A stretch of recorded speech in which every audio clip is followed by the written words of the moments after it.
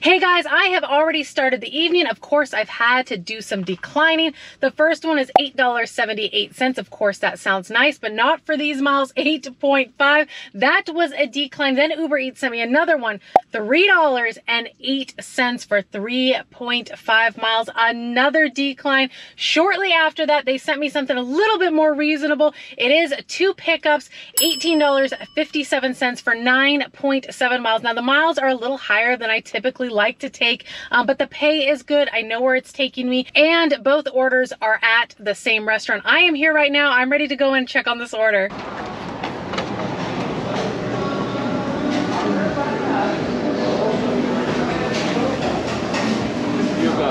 Hi, 2 pickups, Dan S and Taylor B. I have your name, please, and then I need to charge you over the phone. Okay. What's your name? Dan. Dan. Dan S. It's Visa, Master, American. Awesome. Thank you. Yeah, have a good one. You too.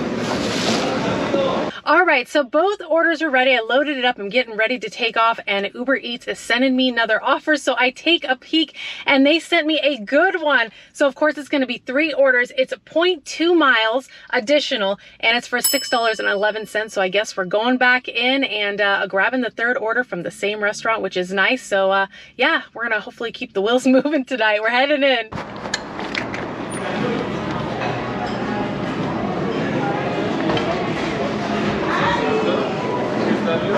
One more pickup, Joe H. Anything else? I like your outfit. Oh, thank you. What's the name? What's your name? Oh, you want to see it again? Yeah.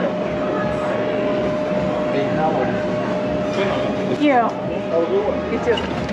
All right, 3rd order was ready, which is awesome. All 3 orders were ready, so that is nice. Now, the only thing is with the 3rd order, he was talking to me and wanting to check the order, but then he pulled the tag off, and usually I catch them when they do that.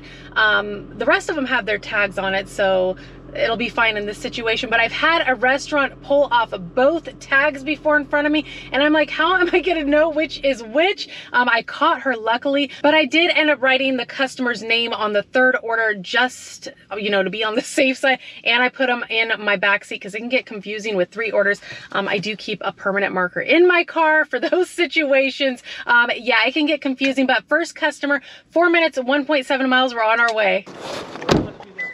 Yes. Yes. Okay. Cool. Let's see. It is okay.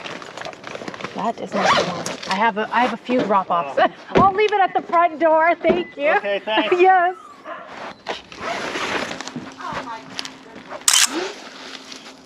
All right, first orders dropped off, and the neighbor, I guess, is hanging out over the house. They offered to take it up there, but I'm like trying to figure out which bag I had put that customer's food in. Anyways, I told them I'd leave it by the front door. So that's all good. Next customer is 10 minutes, 4 miles. We're on our way. It is a hotel, at least what the notes say. So yeah, we're heading to a hotel.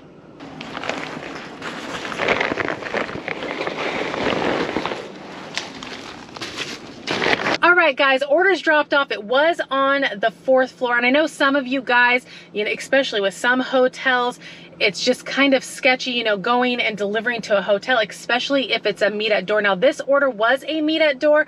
I just left the order by their door, took a picture for my own records, and gave a knock and marked it delivered. You can also just leave it at the front desk, take a picture of it at the front desk, message the customer, let them know you left at the front desk.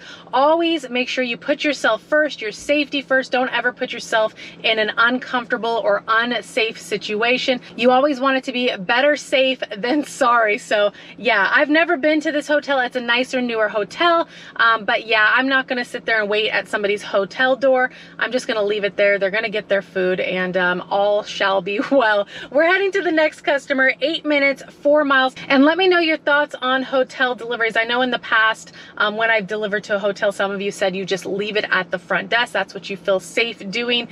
Some of you said you'll just leave it at the door and give a knock and mark it delivered. So let me know your thoughts on it. We're on our way to the next customer.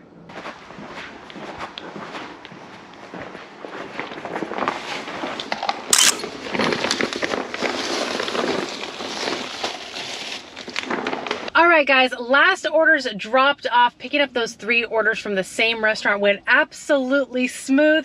It was an apartment, but it was super easy to find. One of those apartment complexes that's straightforward, easy to see the building numbers and easy to see the apartment. So that is all good. So it took me about 7-ish minutes to get another order. Kind of headed back towards where all of my restaurants are. Had a lot of declining, but I'm going to save you on all the declines I had. Here's a few of them.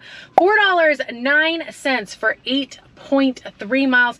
And this drop off was going to take me in to Portland. I had to double check because yeah, it is far out there, and that is just an absolute no for $4.09. Absolutely not. Next one was $3.40 for 6.3 miles. Super low pay, high miles, not even worth taking another look at. And then here's another one, $4.70 for 3.3 miles. Those are just absolute no's. Like I said, there was quite a bit of declining before I finally got something reasonable. The order that I did accept was $6.09 for 3.3 miles for Chick-fil-A. I am here right now. Orders are usually ready or close to being ready. We're heading in.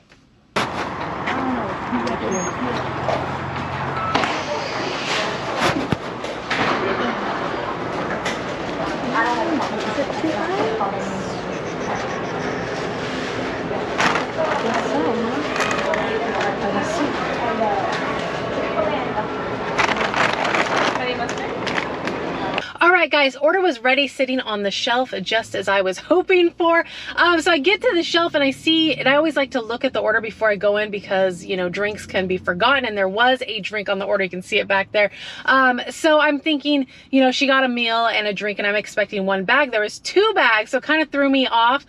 Took a look, there was no name on it. It was sitting right behind it with the drink. So, and then I guess they had a soup. So that's probably what's in the bag, is their meal, their soup, and then their drink. So customer is 9 minutes, 2.6 miles. They are in an apartment, but yeah, apartments have been going pretty smooth because the GPS is typically pretty accurate. Not all the time, but typically. But I always double check to make sure I'm at the right location, verify it with my eyes. Don't always rely on the pinpoint. We're on our way.